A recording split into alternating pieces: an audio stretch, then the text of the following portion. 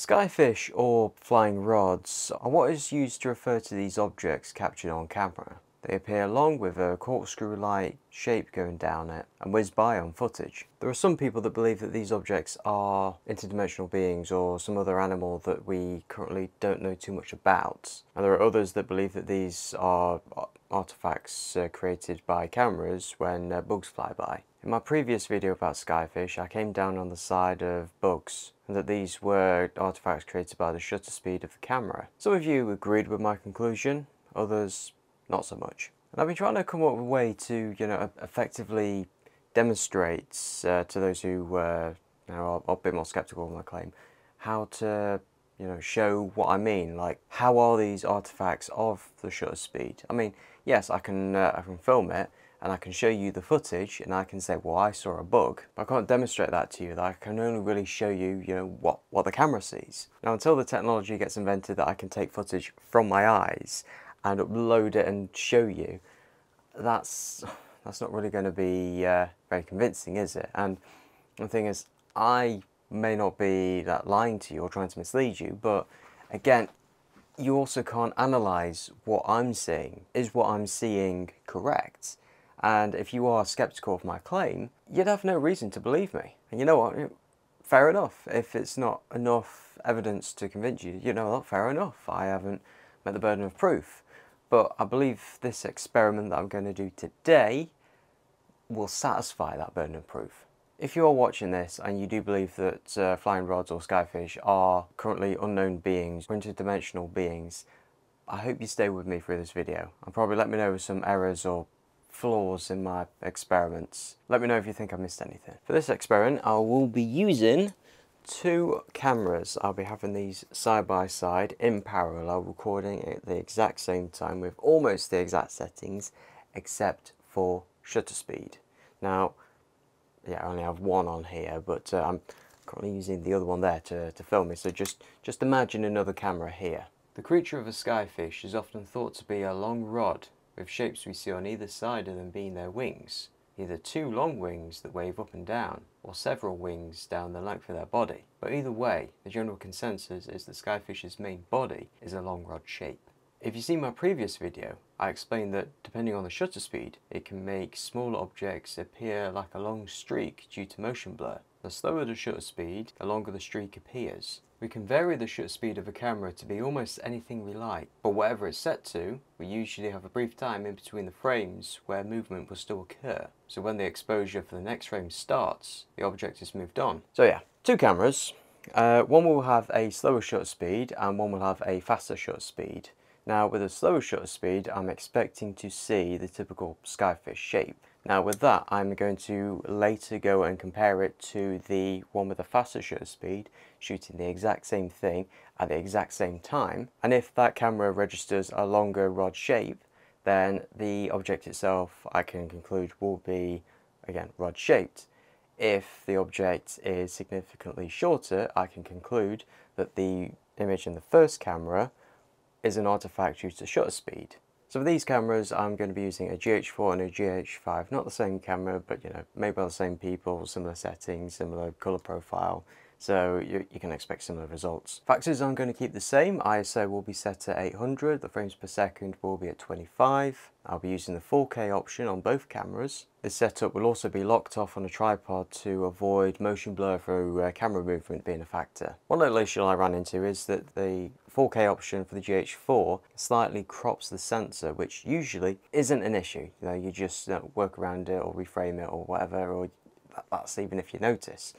But with this, I want the field of view of both cameras to be the exact same. Reason being is if one is significantly wider than the other, I can't fairly compare both the footage together. So what I did, I went to a brick wall and I set up the GH5 and used some tape in order to measure the field of view. And with the GH4, I adjusted the zoom on the lens to compensate for that. So that should very approximately work out to be pretty much the same field of view. Now, like I say, shutter speed is the variable that I'm going to be changing. So For the GH5, I'm going to be setting it to 1/400th of a second, and the GH4 will be set to 1/25th. That means a 16 times difference in exposure. So in order to keep exposure the same, I'm going to be adjusting the aperture. For the GH5 being set to 1/400th of a second, I'm going to be setting the aperture to f2, and the GH4 will be set to f8. To avoid differences in depth of field being an issue, I'm going to be setting the focus to pretty much the exact same point. Now the reason why I set the slower shutter to 1/25th of a second is because at my frame rate of 25 frames a second, that's the slowest I can go. That also means the shutter is open for the entire duration of that frame, as opposed to be usually open for half that time. That means with motion blur, the last point an object occupies on the frame will be the first location it will occupy in the next frame. But compared to the angle set to 1/400th of a second, the motion blur is a lot less exaggerated. All I had to do now was set up my light and wait. I felt like one of those people filming for a David Attenborough documentary. We had this elaborate setup and all they have to do is wait for the animals to show up, and if they don't, it's all gone to waste. It took a while, but insects did start to show an interest in my light. Some moths and some mayflies. With this moth that I saw, we can see how it moves, its flight path, its wing beats. And as it flies, like I said before, we can see that the last position it occupies in one frame is the first position it occupies in the next. Even its wings are in the same position. One criticism I got from previous video was that the images of skyfish that I captured look nothing like the typical skyfish. And you know what? Yeah, fair enough, fair enough. Like I said that these were moths, and moths tend to have like a larger wing to body ratio, and typically skyfish have a smaller wing to body ratios. Later we had what appeared to me as mayflies. Compared to moths, these produce a typical shape. We can see them whiz around. But more importantly, just like with my phone light or that moth, its endpoint in one frame is the same as its start point in the next. And if we compare it to the faster shutter speed camera recording next to it, we see very little motion blur. We don't see the typical flying rod shape. It's almost a singular point.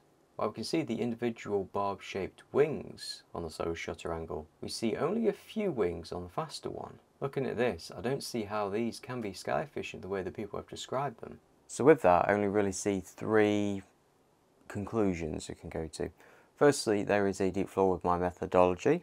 Like I said before, if you do think there is one, please let me know down below. Option 2, I captured something that is not a fly, a moth or anything like that, but it's also not a skyfish, something else completely. Or option 3, what I've captured were these flies or moths or, you know, or other bugs like that, and they have produced those shapes due to camera artifacting. And you know what, I have to go with option 3 personally, that when I looked over, when I saw things on the cameras in front of me, I saw bugs. However, I can't really demonstrate that to you over the internet because, you know, that's not how our eyes work. Like, I don't have anything really more than, you know, trust me bro, or something like that. So at the very minimum, I hope my experiment has shed a bit more light on the shape of these objects as opposed to the nature or origin of them. You know what, this is kind of an issue when it comes to a lot of skyfish videos on the internet. Typically, we do not see a lot in the way of camera settings. What's the type of camera?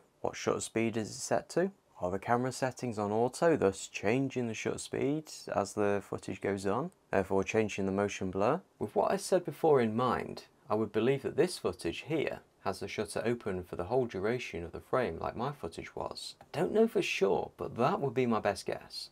But yeah, there's this mist cloud of uncertainty when it comes to the camera settings that people are using to record these videos of you know, skyfish and the like, and we can only really know that if the creator of the video shares that with us, because it's very difficult to determine that as a third party after the fact. So really, I can't compare a lot of these videos fairly. However, in the efforts of transparency and clarity, I have shared my camera settings with you in order to analyse my footage if you so wish. And if you want to conduct your own experiments with similar setups and settings, I would really encourage you to do so. And I'll admit there are some flaws with my experiments, that I used 2 different cameras, 2 different lenses. Ideally, I'd use 2 of the same camera and 2 of the same lenses. That being said, 1/25th of a second is the same regardless what camera you use. So what do you think? Was this evidence convincing? Was there a flaw in my experiment? Please let me know down below. I'd really appreciate it. If you have any other thoughts to share, please again let me know down below. I hope you're having a very good day, and if you like what you see, please subscribe, and we'll see you later.